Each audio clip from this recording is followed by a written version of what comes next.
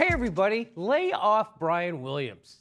He who has not lied about being shot down by an RPG over Iraq, throw the first stone. You know, they say the face is the roadmap to the soul. If you look close, Brian Williams' face makes a U-turn in the middle of the block. You know, the same integrity that Brian Williams showed during the Iraq War was the exact same integrity he showed during the run-up of the Iraq War. Politicians and military contractors are horrified to discover they were spreading lies on a program hosted by a dishonest news anchor. In fact, Brian Williams has been party to so many lies about the Iraq War, I guess he thought one more wasn't going to hurt anybody. You know, for a decade, Brian Williams has been America's most watched and most trusted teleprompter reader.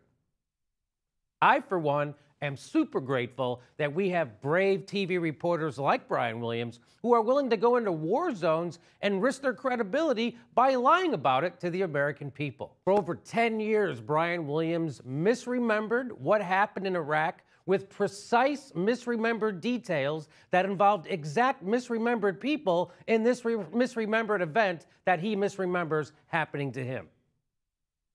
He also misremembered his job is supposed to be telling the truth. When Brian Williams tells people that he plays it down the middle and tries not to take sides about the news, this also includes not taking sides on reality, I guess. Brian Williams' war stories are so full of shit that Tom Brokaw is going to produce a TV series about them on the Military Channel.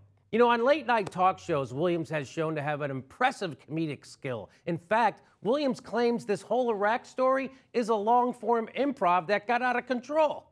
You know, it's true that Brian Williams experienced heavy fire in Iraq, but the bullets couldn't pierce through that $10 million paycheck he got from a defense contractor he kept right here.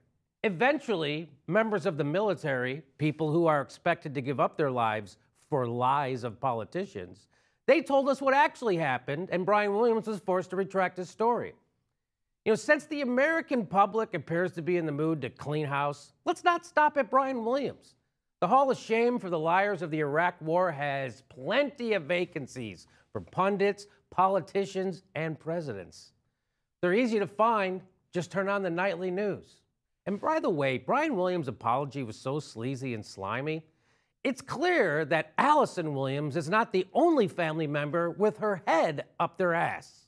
You know, I don't know about you, but it almost seems like the entire Iraq War was a lie.